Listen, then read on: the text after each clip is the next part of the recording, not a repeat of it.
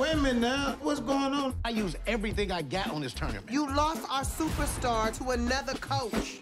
What's that smell? Is that a grudge? This is a perfect opportunity for Dax to meet Uncle Drew, the greatest black top player I've ever seen in my life. Oh, my nuts. Uncle Drew is a pure basketball soul. He loves basketball being played the right way. He's kind of purveyor of the game. He's a guardsman of the game, of the great tenets that hold the game. And he believes that the tenets of basketball transfers to life, you know, being a good teammate, selfless, working with others, those type of things. And so I think it's great that Uncle Drew gets a chance to show the world that even at our age, that you can still be great if you do the little things and if you have teamwork and if you're a family. And so to me, he's just happens to be a little bit older, but he's the same basketball player that we all knew when he was doing his thing growing up. Come on, Drew, you told me these dudes can play. And this dude, he's a karate man. Hey, he's meditating right now. This guy right here can't even see. Swish! We really like each other. We really hang out. It's not, you know, an ensemble brought together that never met each other.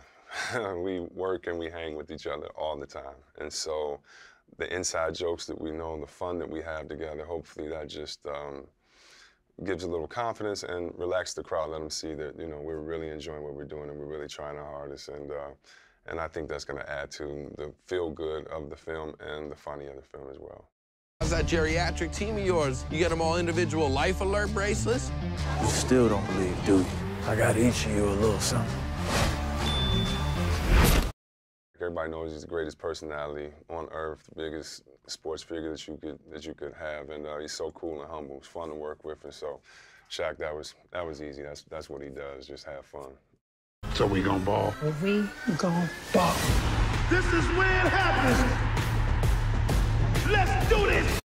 It was a lot of fun working with Betty Lou. She was feisty, and Lisa's feisty, and all Lisa had to do was bring out her playing personality. It would be easy. So it was really great working with her, and I really like Betty Lou and Preacher's relationship in the movie. I think it has a lot of heart, a lot of sensitivity, and a lot of humor, too. So it was great working with Lisa, Miss Betty Lou.